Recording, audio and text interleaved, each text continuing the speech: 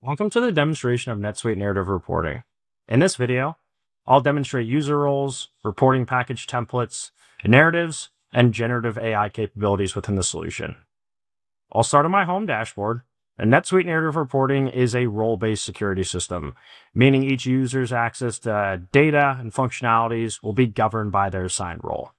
Here, I'm logged in as an executive role. Next, I'll navigate to the reporting packages to review the available templates that will help me quickly get started with generating a report. The reporting packages follow three key phases: the author, review, and sign-off phase. These packages include approval workflows and user assignments,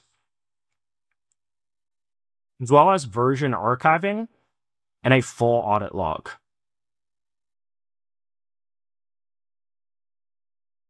You can also incorporate static and reference variables within any of the reporting artifacts.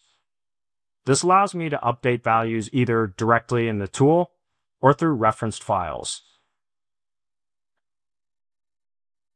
After an initial setup, these packages become repeatable and easy to maintain.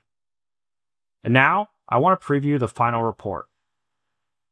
Here, we can see the automated table of contents, some embedded content, and the narrative explanations.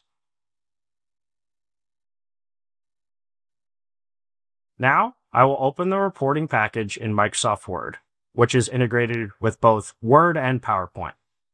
Inside Word, I can quickly view the key components and embedded content within the report. The tool uses a checkout, check-in process for each section I'm responsible for, which ensures version control. As an assigned contributor, I can update data grids, add narrative explanations, and then submit my changes for approval.